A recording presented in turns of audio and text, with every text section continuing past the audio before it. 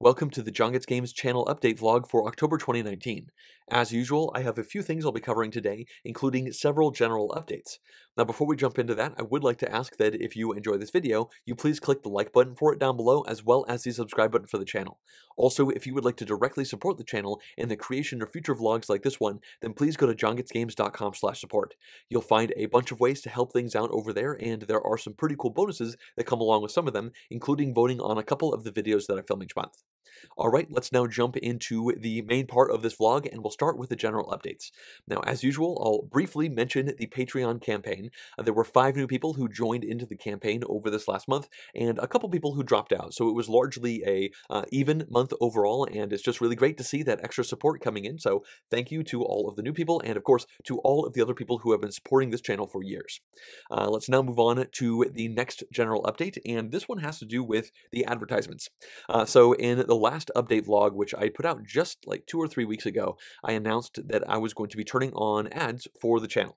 It's something I've been putting off for years, like literally since I very first started this channel like 5.5 years ago, and I finally decided that it's something that I should try to see how much money I'll actually make and to see if this is actually worth it.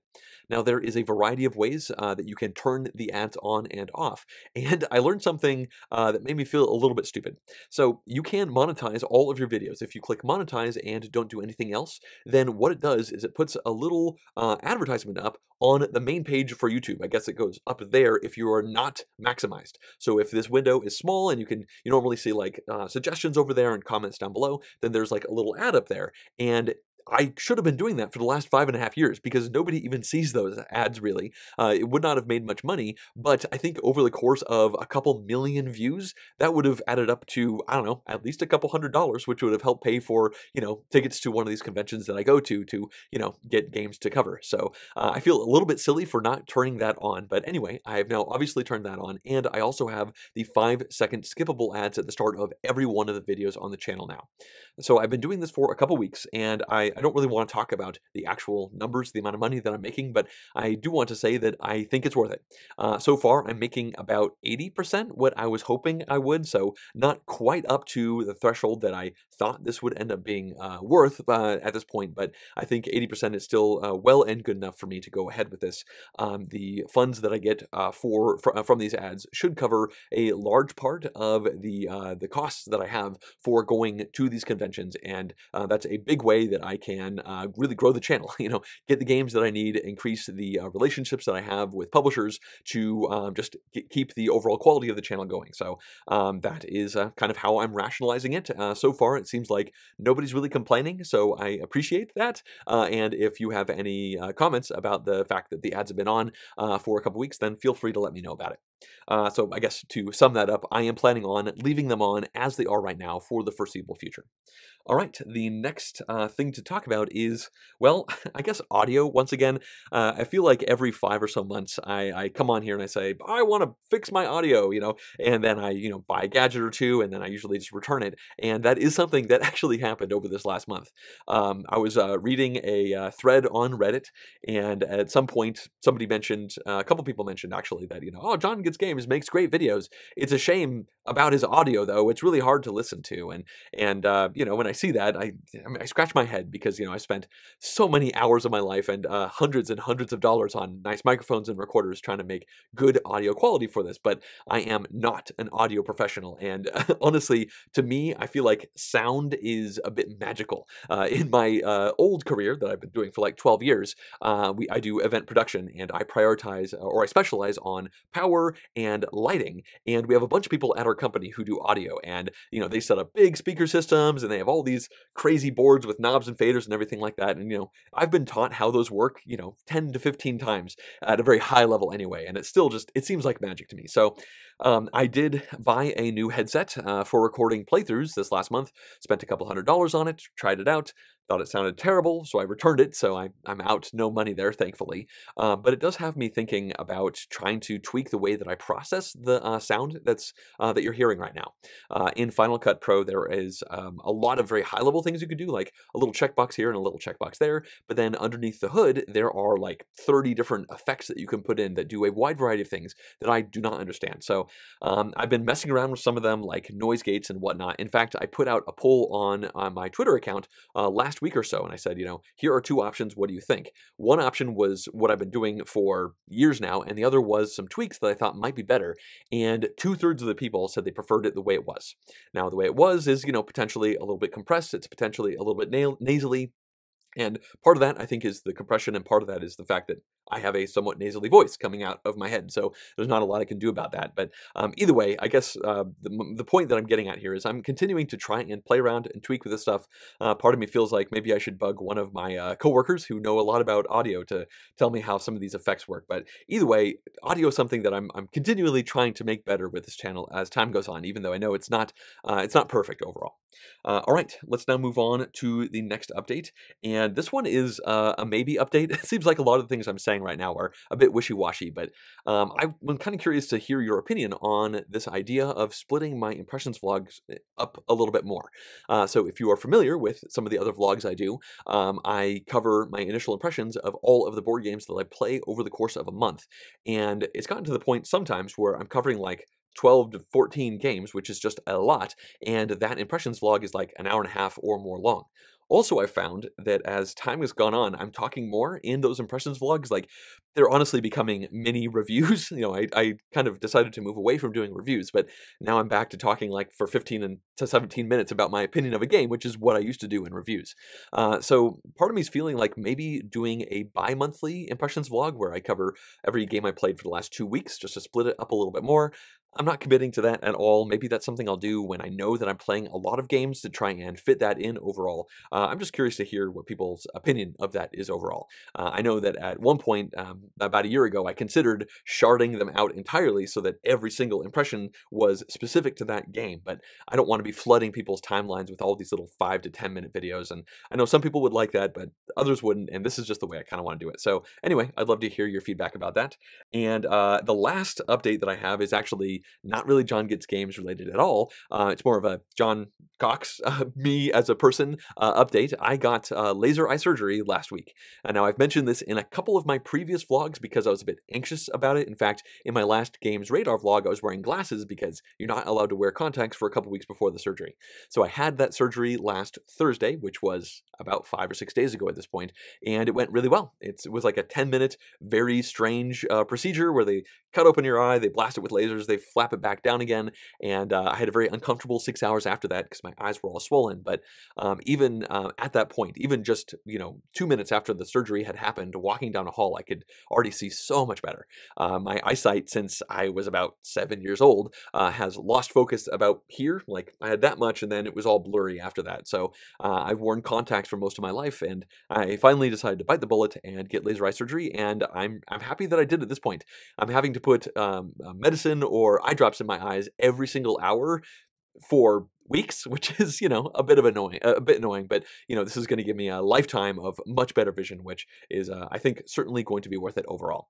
So yeah, I don't really have anything else to say about that. Yeah, I'm not wearing contacts anymore. Hey, occasionally one of my contacts would get messed up and I'd like pull it out when I was recording, and then I would just be looking at a very vague, blurry camera, hoping I was looking at the right spot. But anyway, that's minutia that I don't think anybody cares about. So let's now move on to the next segment, which is the shifting shelf.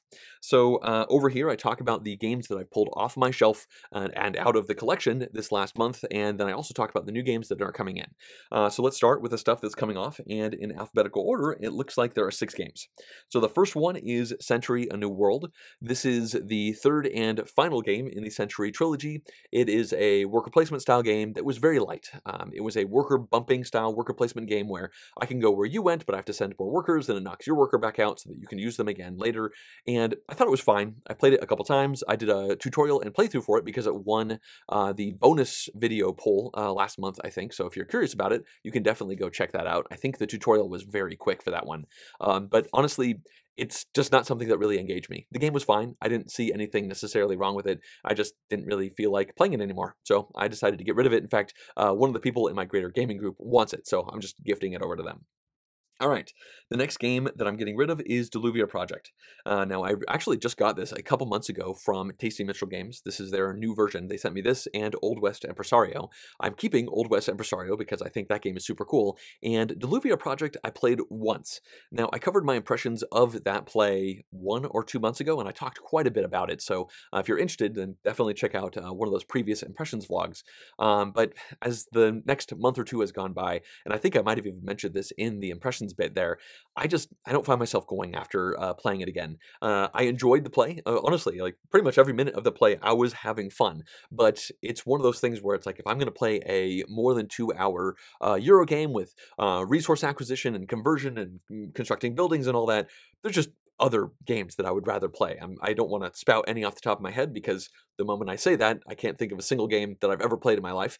But it's not one that I think that stuck out enough for me, especially considering it had a rather sizable teach. So I'm going to be getting rid of that one. And now the next one I'm getting rid of is Eclipse.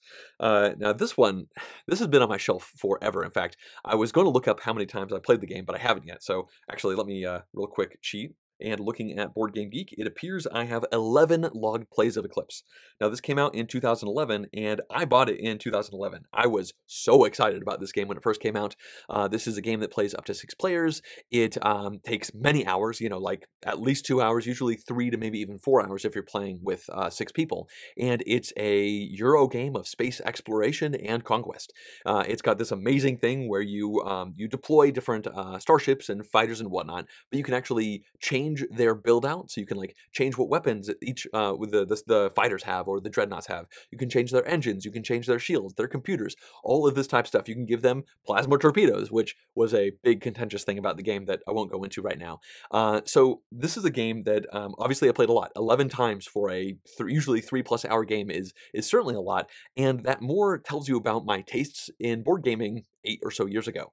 I used to host what I called epic board game days, where I'd say, come on over and we're going to play 2 or maybe 3 big games. We're only going to play games that are like 3+ hours. So we'd sit down and we'd play, a 5-player game of Dominant Species. We would play Eclipse. We would play, potentially games like Twilight Imperium, the version that was out back then. I can't remember exactly what it was. But anyway, among me and many of my friends, we had several of these big games. So I got a lot of these played. In fact, it's worth noting, way back then, long before JonGetsGames existed, I had a GoPro and I took a couple time lapses of those games. One of them was a full 6-player game, and I took a time lapse from the ceiling, and I'll put a link for it up there and down below if you're curious. I thought it was kind of cool seeing how the whole thing worked. But either way, as time goes on, I am much less interested in flying around space and shooting my opponents and rolling a whole bunch of dice to see if I was able to take them down. So I feel like I kind of enjoyed this game enough, and I've kept it in my collection all these years, even though I haven't played it in probably 6+ maybe 7 years. I've kept it because I'm like, well, someday I might want to come back and play this big epic game again. But at this point now, I just don't think I'm going to get back there. I do have a copy of Twilight Imperium 4, which technically takes up more space.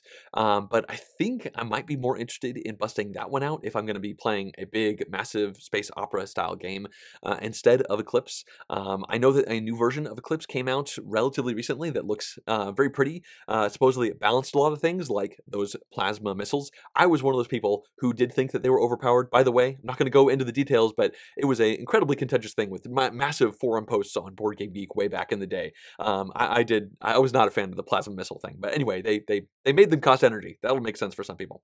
So anyway, I decided to get rid of this game. Maybe someday I'll get to play the new version, and I certainly would be interested because I do have some nostalgic fondness for the original game because obviously I played it 11 times.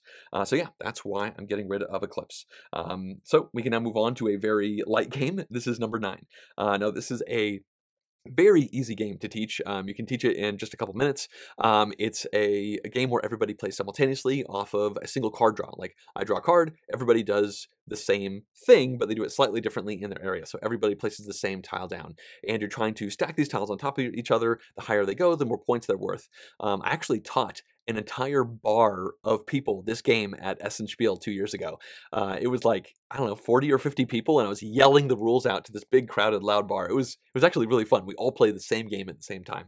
But anyway, it's a pretty big box. You know, it's like yay big, like a somewhat standard, almost Euro-y style box for a game that only plays about 15 minutes.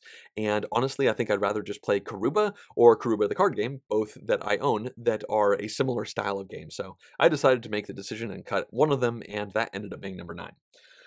We can now move on to Pipeline. Now, I played this game once a couple months ago, and I covered it in my initial impressions, and I talked about it quite a bit there. And I don't know if you could read from that impression, but my vibe on the game was that I enjoyed myself while I was playing it, but I don't really think it's my kind of game. Now, in general, I do like engine building style games, but this is an engine building game where you start the game off with almost nothing, and you go into debt, and it's awful, and you're starving, it's awful, and then suddenly you explode like a rocket going off into space. And the sooner you can explode with your points, the better you're going to do. And in fact, in that one game we played, I ended with a score of mid 700s, and it was a 2-player game, and my one opponent had a score in the mid 200s. So I had like 500 more points than they did, and it was because I got my engine going like 2 turns before them, and it was just kind of exponential, crazy growth. Now, some people love that.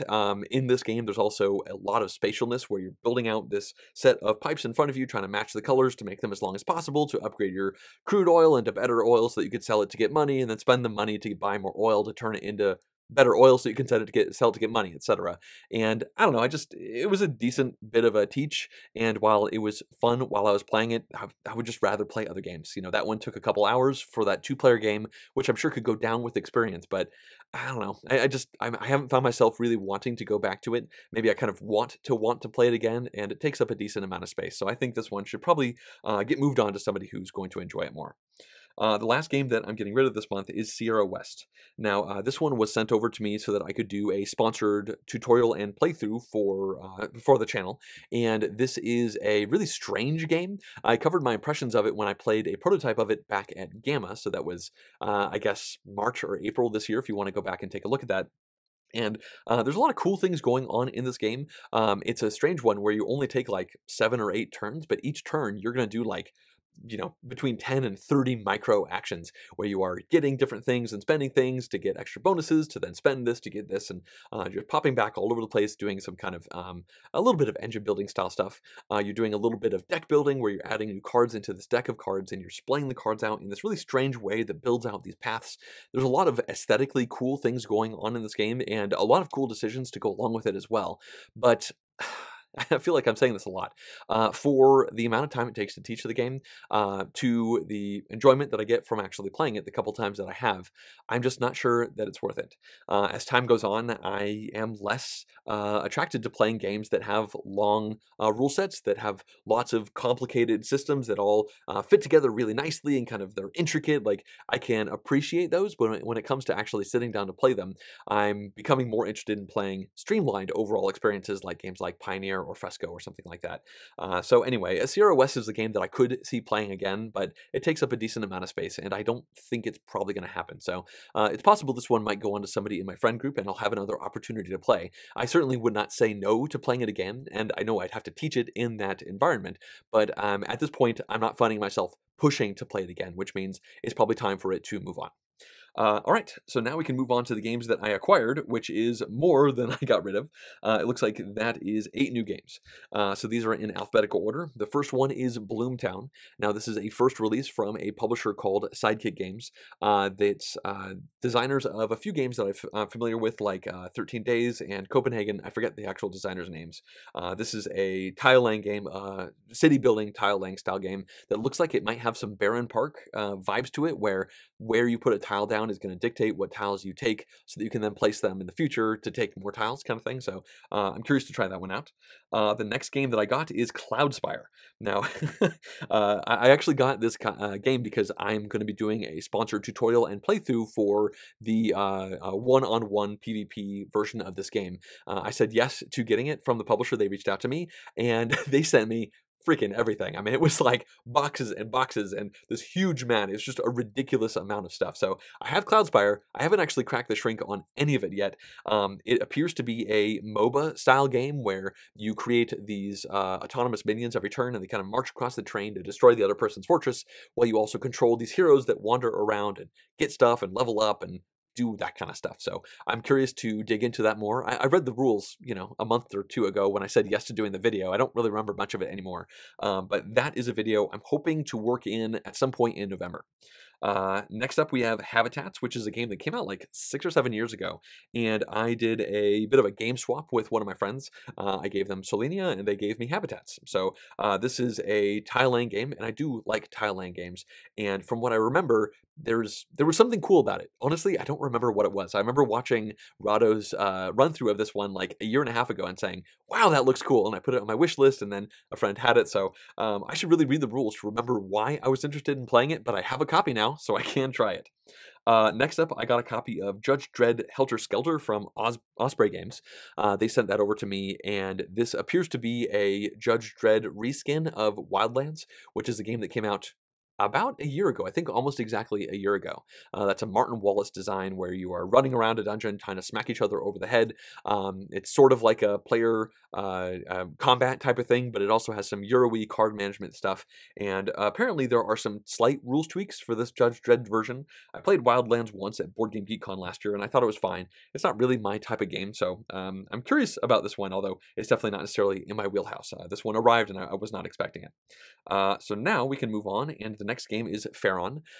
This is a new game that's coming out at Spiel in just a couple weeks, and in fact, I've played this one, and I just covered it a few days ago in the last Impressions vlog that I put out.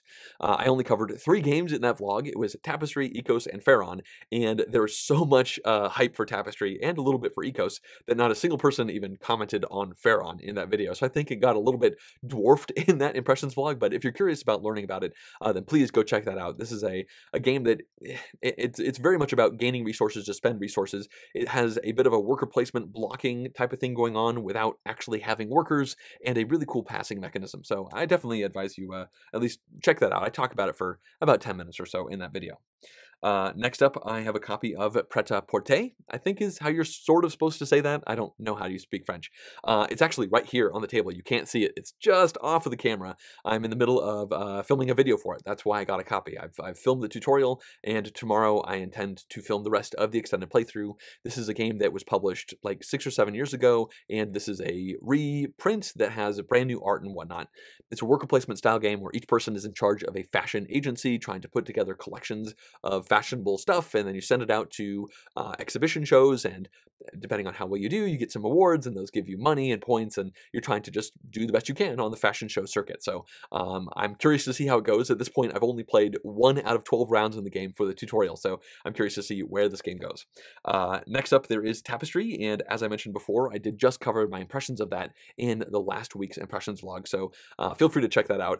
Honestly, if you're watching this vlog, odds are good you've heard about this game already. It has a ridiculous amount of hype and coverage overall. It's a Civ-themed Euro-y game with a decent amount of randomness and resource optimization and combo-y type stuff. All right, the last game that I got is a game called Town Builder Coevorden, I believe is how you pronounce that. This is a small game, and it actually just arrived in the mail yesterday. I have not cracked open the shrink wrap on this one, but the reason I got it is because I am going to be doing a sponsored tutorial and playthrough for it, probably at some point in November. I remember I read through the rules and thought it looked interesting enough to say yes, but I don't remember those rules at this point. I believe there's card tableau building and whatnot going on there, so I'm looking forward to cracking into that to see what's going on there, because I am obviously going to make a video for it. So yeah, that's the shifting shelf for this month. Lots of stuff coming out, and lots of stuff coming in, as is not too surprising. Essen Spiel is just a couple weeks away, and I'm not going this year, so I'm not going to be getting 30 new games. The last 2 years I came home with like 30 plus new games. Hopefully I'll get a couple of them that I can convince people to ship them over to me in California, but definitely not the kind of influx that I've had the last couple years. All right, we can now move on to the next section, and that is the upcoming schedule for the channel. Now, this week, it's week 41 when I'm publishing this video, and I'm planning on publishing tomorrow, the day after this, in the middle of this week, a tutorial and playthrough for Terramara. This is a new medium to slightly heavyweight Euro game coming out from Quinted Games. It's got worker placement with some pretty cool tweaks overall. So yeah, definitely keep your eye out for that one. That's going to be a Spiel release. And then later on this week, I'm planning on putting out the videos for Pret-a-Porter, that again is right here on the table. I have to finish that video so that I can publish that later on this week. Next week, next Monday, I believe, I will be publishing a video for the new Tiny Epic game. Now, I don't think they've actually announced what it is yet, so I'm not allowed to say. I have it. I actually played a prototype of it back at Origins. So yeah, I'm planning on filming that one later on this week so that I'm ready for next Monday. And so relatively soon, you'll find out what the next Tiny Epic game is. At this point, I think I've done a video for every single one of them for the past like 4 or so years. Gamelin Games was one of the first clients that I had with the channel, so I really appreciate that ongoing business. Next week, I'm also going to be doing a Games Radar vlog where I talk about new games that I've learned about since the last one of those. And also, I'm going to be coming out with a sponsored tutorial and playthrough for Rurik. Now, I'm planning on putting it out this week. This is obviously the plan. Sometimes things get shifted around as life happens, but this is a Euro-y game with a action auction or something like that with a little bit of area control, I believe. I haven't really dug into the rules of that one yet. It's still in shrink over there in my studio, kind of underneath some other boxes. I'm planning on getting to that one relatively soon once I finish the next Tiny Epic game. In week 43, I'm going to be doing another Impressions vlog, and I might be putting out a sponsored playthrough for Trismegistus. Now, I say might because I am planning on doing that. I've been planning on doing a video for this one for about 7 months when Board and Dice told me about it back at Gamma, but I don't have a copy of it yet, and they haven't told me when I'm going to get a copy of it, so I will potentially put out a video for it at that point. This one is being designed by the same people who did, I believe, Newton and Coimbra and Lorenzo Il Magnifico. I think some of those have matching designers for this one. Apparently it's a big, heavy, strategic Euro game, but I haven't actually dug into it yet because I don't have a copy. That week I'm also planning on putting out the Patreon-sponsored tutorial and playthrough, but I don't know what that's going to be yet because I haven't actually put out the poll for that. I should probably do that so that I can know what that's going to be. In week 44, I'm going to be putting out, planning on putting out a video for Wonderland's War, which is going to be a Kickstarter game for Skybound Games or Druid City Games. I'm not sure which one of those two names is correct, but I've done a few videos for them in the past. On the same day, I'm planning on putting out a video for another Kickstarter. They both appear to be launching on the same day for a game called Chronicles of Drunagor. Now, this game I've actually finished the video for. I filmed it about a week and a half ago, and they wanted me to do that early so I could ship it onto somebody else because it's a big box and they only had a couple prototypes. So that one's done. Yay me, I got that one in the hopper. I can publish that one at the right time, and that is a dungeon crawl with some kind of Euro-y action resource optimization type stuff going on. That week, I'm also hoping to put out a bonus video that's going to be picked and voted on by the contributing producer level supporters of the channel at Patreon, but at this point, I have not sent out that poll yet either, so I'm not sure what that's going to be. All right, well, that's the rough idea of what my schedule is going to be looking over the month of October. You may have noticed that there is no questions and answers vlog.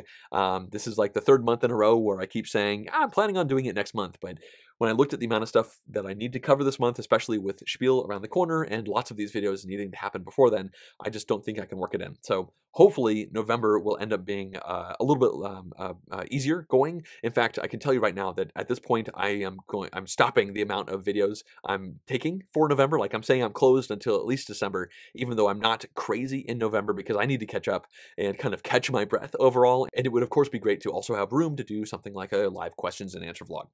All right, I think that's going to bring us to the end of this update. As always, I'd like to thank everyone who's been supporting this channel, including all of these producer-level Patreon backers.